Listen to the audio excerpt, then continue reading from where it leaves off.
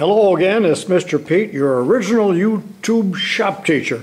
And I'm standing here next to my 10-inch South Bend heavy lathe, and I've got a little job to do here today, and I need to face both ends and then cut off a piece of this 2-inch heavy wall tubing.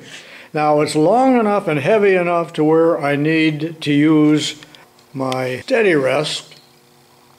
So I want to talk about a good way to set this up. A lot of people have trouble with this, and the method that I'm going to show you here, pardon me, I learned from Joe Pye, so you can go to his channel. Maybe he has a better video on it as well, but let's take a look at how I'm going to do this. And the problem with not having it set up correctly is that there's a tendency for your work to creep out of the chuck, no matter how tightly you think you have it fastened. Actually, I already have the work set up and it is ready to face, and I could go ahead and do that, but I'm going to back up and show you this method, which I think you will find quite interesting. And you can see that this is very heavy wall tubing. In fact, the bore is 1 inch and the OD is 2 inch. Okay, here's what I made up, and it took about 20 minutes to make it. And this is a piece of 1 inch round stock, about 16 inches long, but the length doesn't really matter. So I didn't cut it off. It was just a piece that I had laying here. And the diameter doesn't really matter as long as it's up to the task and will not flex, but this is just right for what I'm doing. So what did I do on the end? It looks like a boring bar, but of course it's not. And this is just a piece of 1/4 inch stock, and I got a blind hole drilled in there, and a thumb screw is a little handier than a set screw. And I put a bit of a radius on the end. Well, so what, you're thinking? It looks like a boring bar, but this is, I thought I could use a boring bar. So here's a boring bar, but because this hole is not blind and goes all the way through, one cannot get a good measurement right here. Now Joe shows how to do it using gauge blocks, so there's a lot of different ways of doing this, but this is my way of doing it. So I don't really know what to call this, so I'm just going to call it a feeler. And I have it preset now for 1.5 inches. Well, where did I come up with the 1.5 inch? What the heck does that mean? So I drew a little sketch. Let's take a look at it. Remember that the tubing out in the lathe is 2 inches in diameter, and this is an end view of this device, the feeler. So we want, since the tubing is 2 inches, we want this to extend exactly 1 inch. But I have to take in the radius here of the 1 inch stock, which is 1/2 inch. So that's why I'm setting it for 1.5 inches. And it works best to make your setup with a micrometer, I believe. That's set for 1.5 inches rather than the digital caliper. So it's right on, or within 1/2 thousandth. So that's going to be just fine for this purpose. Now do you see why I couldn't use the boring bar for that has a hole that goes all the way through? Because the anvil of the micrometer would fall into that hole. And this could be used for many different diameters or make different lengths of rod, but if your work is real small, of course, you're going to need to make one of these feelers that is smaller in diameter. Now let's go out to the lathe again. I'm back out on the South Bend lathe, and the feeler is installed in the chuck, and I must say you would be better off holding it in a 4-jaw chuck and indicating it in, and that's what I did in my original setup. But to expedite things, I'm half-stepping here and I'm showing it in a 3-jaw, but use a 4-jaw. And this is long enough to where it reaches out to the steady rest in the position where I'm actually going to use it. Open the steady rest, and unfortunately these are brass jaws and they're not in real good condition. In fact, probably should be reconditioned with the boring bar, but for the purposes of this demonstration there is no need. So starting with, let's say, this jaw, and I'm going to back it out a little bit. You can't see the knob, but you can see that I'm moving it in and out.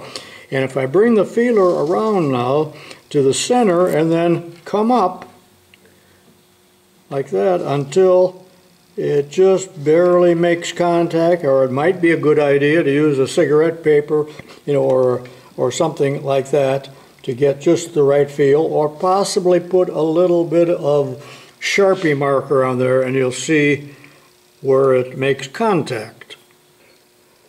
Perhaps now you can see a little mark on it. And now looking at the back jaw,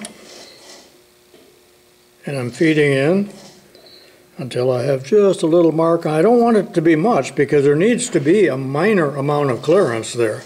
But I'm doing that mainly to illustrate what I'm doing with the feeler. Does this make any sense to you people out there at all?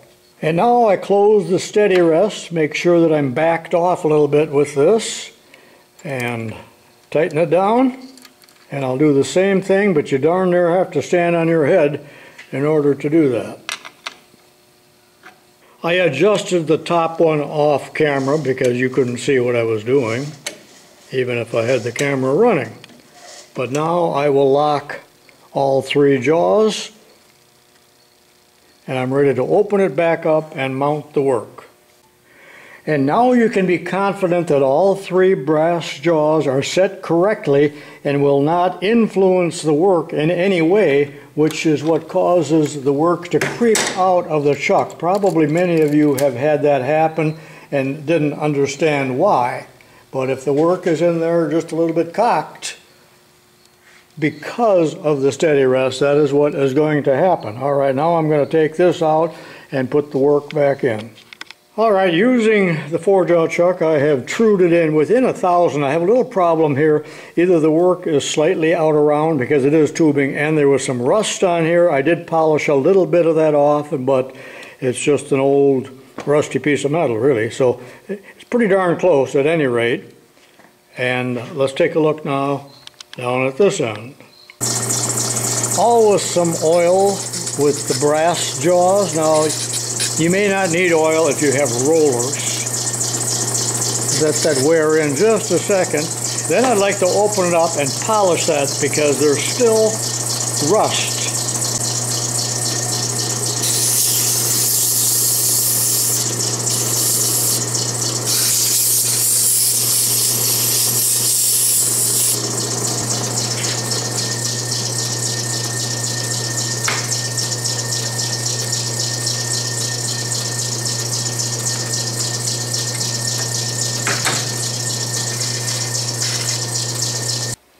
Wow, that was a long setup just so I could face the end, wasn't it?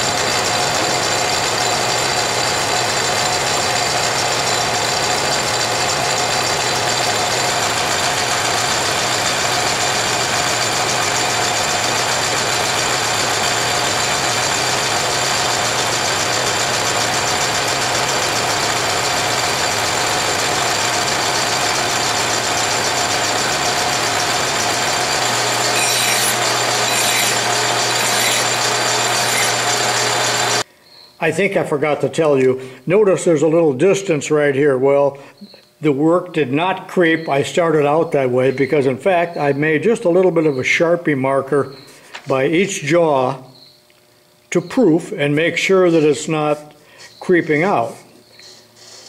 And it's rather alarming when that happens because your work appears to be growing. And so at some point, depending on how bad it's creeping, it might actually break the tool or something like that. So hope you enjoyed the video and understood what I was talking about, and make yourself one of those feelers if it would help you with your setup. This is Mr. Pete saying so long for now and see you next time.